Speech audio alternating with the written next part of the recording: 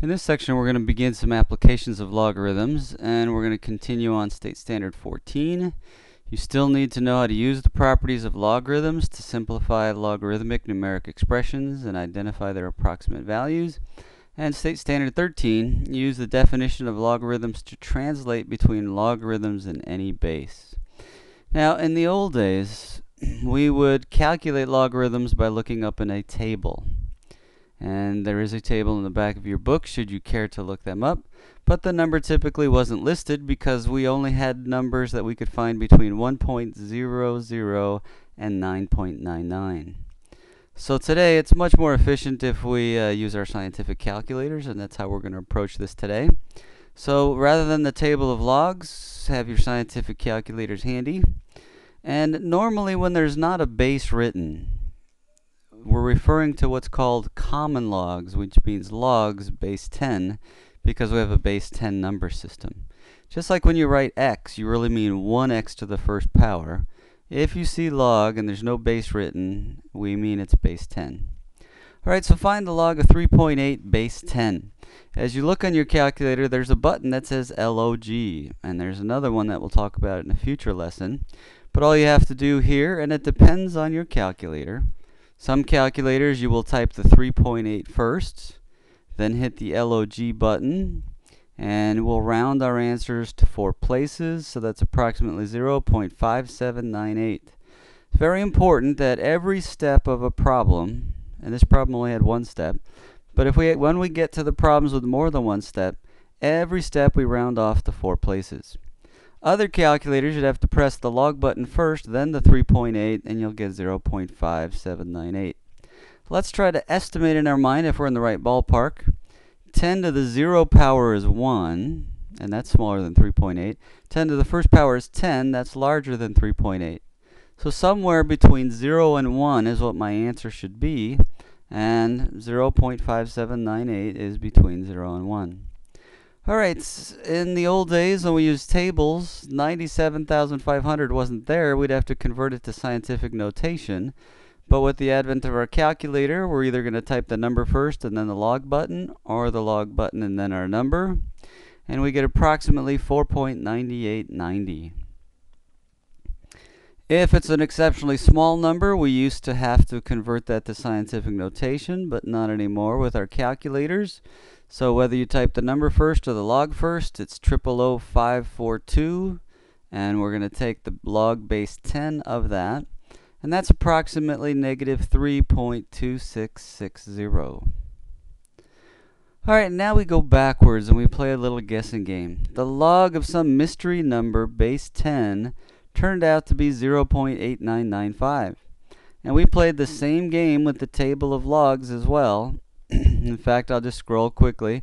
We would look through the table for these 4 decimal places and try to find 0.8995. It's much easier, much more quick on our scientific calculators. But here's a problem we don't know how to solve. And if we don't know how to solve it as a log, we're going to try to rewrite it as an exponent. So the base is 10, raised to the power 0.8995 equals y. And yes, we've seen integer exponents, positive numbers, zero numbers, negative numbers. We've had rational exponents where our exponents were fractions. We've had irrational exponents like the square root of 2. And we are continuing with decimal exponents. Now on your calculator, probably not a separate button, but right above the log button you might see 10 to the x written. 10 to any power. And that might be a color. And there might be another button the same color as that. And you might have to hit that second function to get your answer. So when we look for that, the log button, above it should be 10 to the x. Look for another button the same color, could be second function, third function, inverse, or shift. Or maybe you just select this from a list of logarithmic functions if you have a newer calculator. So what we need to do typically is type in the exponent 0.8995 and then hit that second or third or inverse or shift and the log button, and we get our answer is approximately 7.9341. So we'll try that on your calculators and make sure that we have that correct. Alright, again, same kind of game. Rewrite it as an exponent, the base 10 to the power 2.4825. We're going to use this button or function on our calculator. 10 to the 2.4825 power is 303.7386. Remember, we're rounding everything off to 4 decimal places. Some of our calculators do 8 decimal places, some 10, some 12. So if we round everything off to 4, we'll all get the same answer. And why 4? Well, that's what we used when we used the table of logs. And I do believe some of the answers in the back are calculated using the table rather than a calculator. Alright, we've got to explore a few more things on our calculator now. Try to find the 5th root of 493. You'll see a square root button on your calculator, and you might see a cube root button on your calculator, but you won't see a root beyond that. But we can write this as the radicand with a rational exponent, where the root index is the denominator and the 1 is the numerator. So we want 493 to the 1/5 power. And 1 divided by 5 is 0.2. Now, in the previous example, we took 10 and raised it to any power.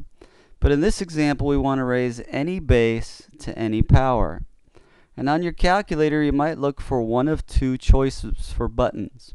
One of them is going to say y to the x power, or it might say x to the y power.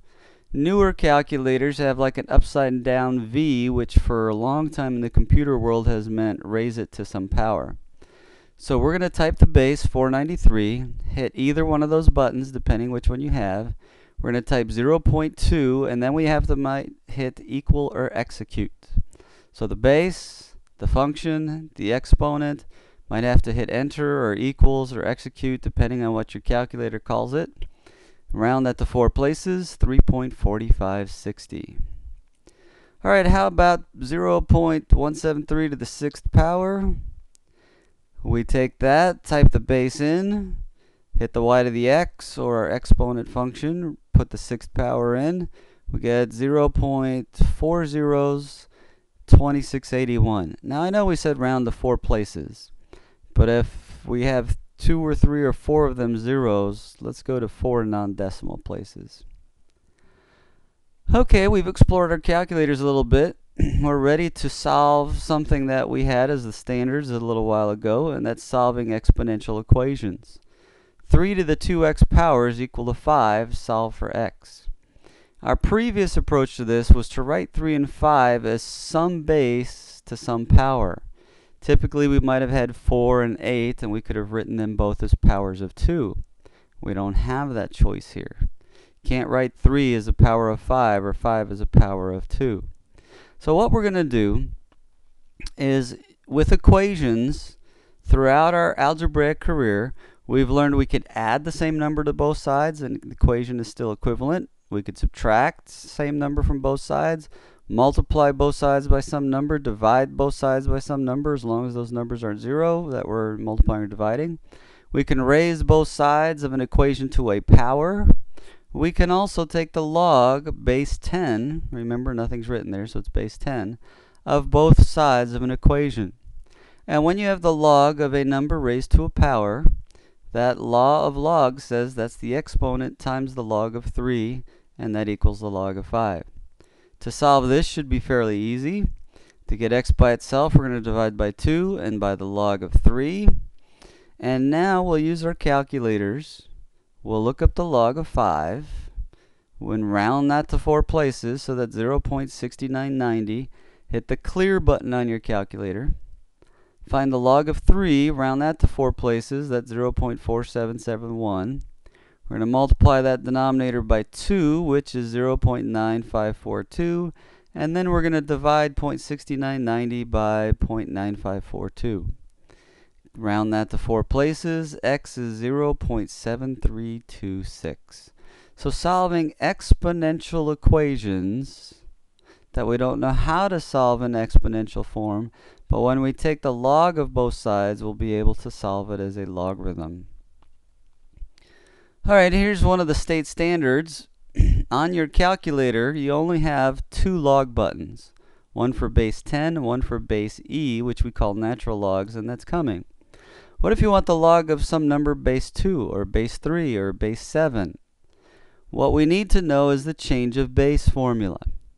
This says if you have the log of a number to some base, and maybe you don't like that base, probably because you don't have that button on your calculator, you can convert that into the log of the number divided by the log of the old base as a number now, and choose whatever base you wish as long as it's the same in the numerator and denominator. I would suggest choosing base 10 since that button's on our calculator. So to find the log of 7 base 4, we can approximate it in our heads.